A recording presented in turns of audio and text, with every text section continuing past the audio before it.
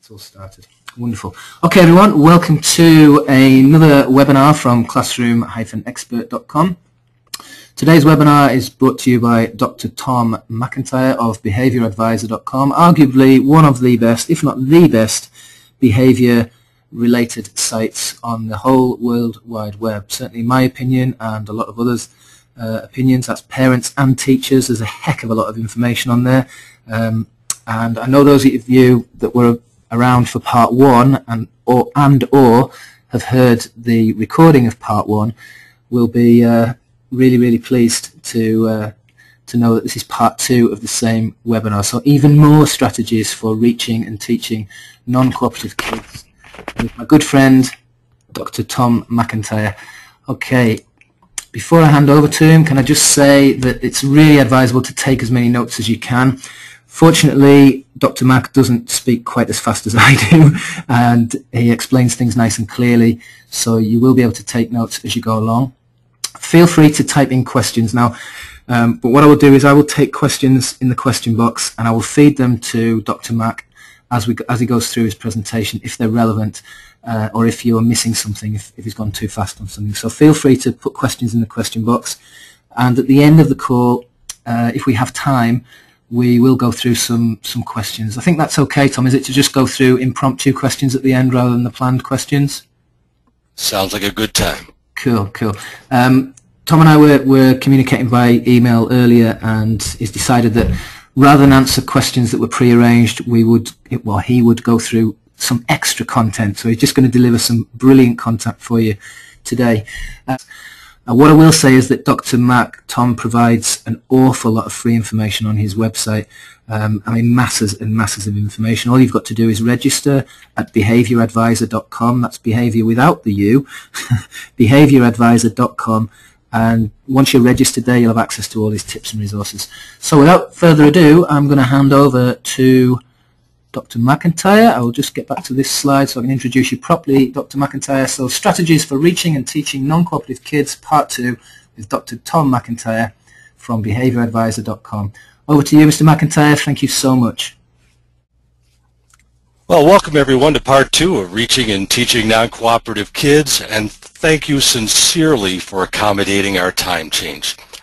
Last time we were together, we covered a great deal of ground. Given that it's been a few months since the previous webinar, please allow me to do a quick review. I realize that for some, it may seem a bit repetitive, so please excuse me, but I can't help myself. It's a holdover from my many years that I spent as head of my school district's Department of Redundancy Department. When we land on the page in the dictionary for noncompliance, we find this definition, or something similar: failure to abide by directions and routines. It's a vague, nebulous, undefined explanation that needs to be operationalized. So here goes. An authority figure presents a command.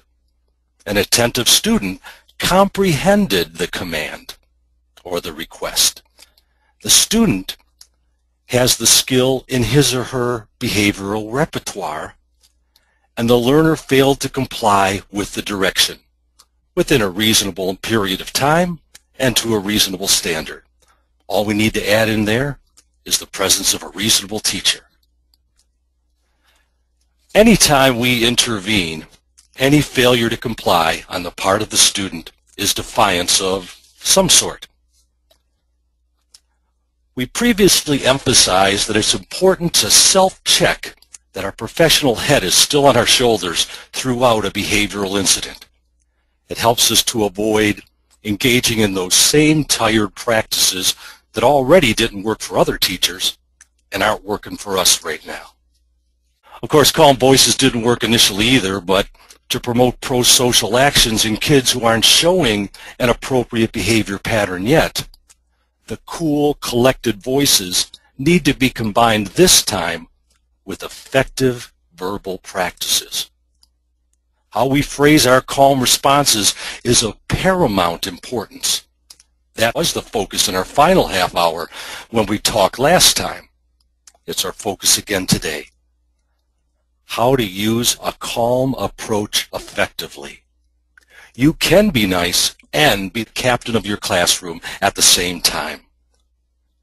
The verbal strategies that we're going to cover here today combine nicely with just about any practices that you have in place in your educational setting, and they increase the effectiveness of them. They work with humans aged 3 to death. Now, I know that one size fits all, it's a lie in fashion, and it's a lie in education. But perhaps here, today, with these verbal practices, we have one size that fits nearly all. Spandex strategy, so to speak. Now, in fashion, wearing spandex should be a privilege, not a right. You got to earn it. In education, this approach should be a mandate. Symptom estrangement, separating the behavior from the youth. We previously covered this principle that was first espoused back in the day and is now found embedded in CBT, cognitive behavioral therapy. Essentially what that's all about is how we size up a situation influences our feelings, which influences then our reactions. I, like many who work with kids who exhibit behaviors that can bring out negative feelings in us, had to remember to hate the behavior, not the kid, to separate the child from the action. The behavior is our target, even though the child holds it. With this mindset and this cognitive framework, we can team up with the youngster against that aberrant behavioral pattern. Battling with our charges is a counterproductive endeavor because with many of our kids, we can't mandate that they comply. We can only invite them in. Punishment has failed to modify the kid's pattern of behavior. We know that we work harder for those we admire and respect.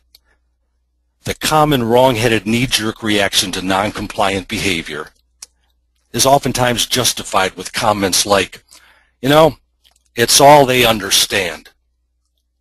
Well, then let's give them a new understanding. I mean, that's what teachers do, right? Well, we use what they know, failing to realize that what they know is what got them to this point in the first place.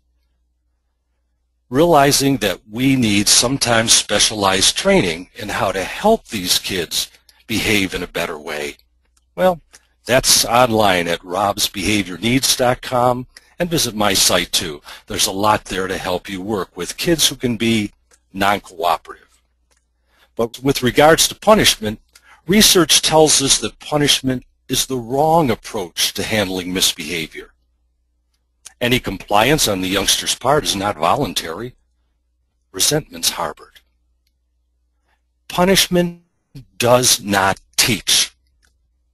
We will not teach the youngster a replacement behavior by merely punishing. When we ask, why do you keep doing this? The answer is, because you haven't taught me what to do in its place. Those who are punished feel bad about themselves and or strike back, in your face or behind your back. Remember, it's hard to like a punisher. Punishment prevents and destroys positive relationships. We want to win our youngsters over at the level of the heart by building strong interpersonal relationships. Knowing that it's human nature to work harder for those you like. You've got to like the messenger if you're going to listen to the message. Positive bonds allow us to teach the new behavior, remembering that teaching is more than telling. We can now work with that youngster rather than on that youngster.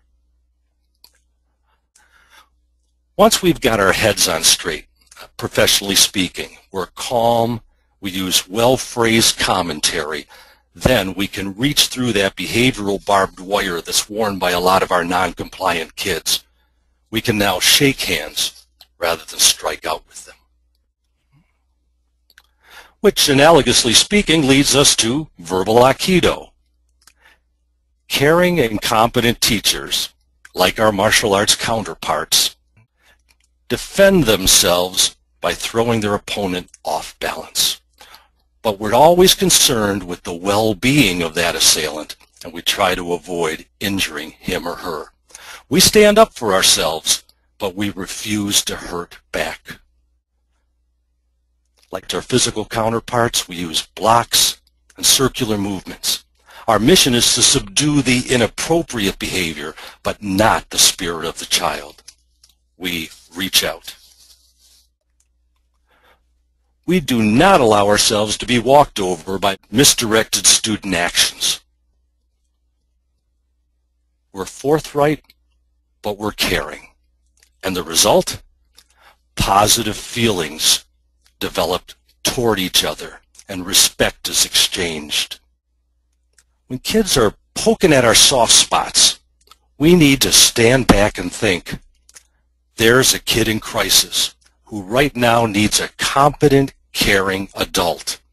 Yes, I hate that behavior, but I am going to embrace the child who displays it. Well, how so?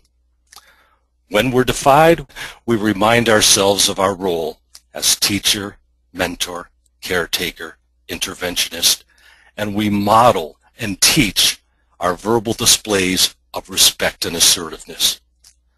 The verbal aikido strategies that we're going to be discussing today defend us, allow us to appear confident and competent. They promote and maintain positive child-adult bonds, teach inner management of behavior, and they're subtle and alluring. Huh? Well, that's A for our Canadian colleagues. Subtlety can be lost on kids who come from homes that use direct communication, households where adults utter straightforward, abrupt commands in a threatening manner, something that we're not supposed to do in the schools and is unbecoming of professionals with the esteemed title of educator. Which begs the obvious question, if it goes over their heads, how are we going to help them? How are we going to help them get it, so to speak? Kids realize that we attempted to direct them in a supportive manner previous to an official warning or a disciplinary consequence. They see the link there. They see the connection. Oh, that teacher was giving me a nudge, a hint, a cue, trying to work with me. And over time, our subtle ways of phrasing things, our hints, our prompts to the youngster to engage in appropriate behavior. Figuratively speaking, over time, our outstretched hand is then grasped rather than slapped away. The advantages that accumulate with the use of these strategies include an improved ability in students to size up a situation and see their role in it, more behavioral restraint and engagement in pro-social alternatives to the behavior that concerns us, and a brighter future. Here are our interventions, the basic moves in verbal aikido. Some folks who use more aggressive and assaultive verbal strikes might say, hey, these things are too soft to work with my hardened kids. And due to a lack of coercion, these approaches might be viewed as the educational equivalent of being soft on crime. That's a faulty analogy. We want to avoid using more of what already isn't working. Instead of, if a hammer doesn't work, get a bigger hammer. No, we don't want to get tougher. We want to get smarter. These ideas only appear to be cushy. In actuality, there's an iron hand in a velvet glove. My performance with non-cooperative, defiant, and aggressive kids shot up tremendously in effectiveness when I became privy to them and placed them into practice. We'll cover these interventions in order, leaving out the last two for perhaps another time together.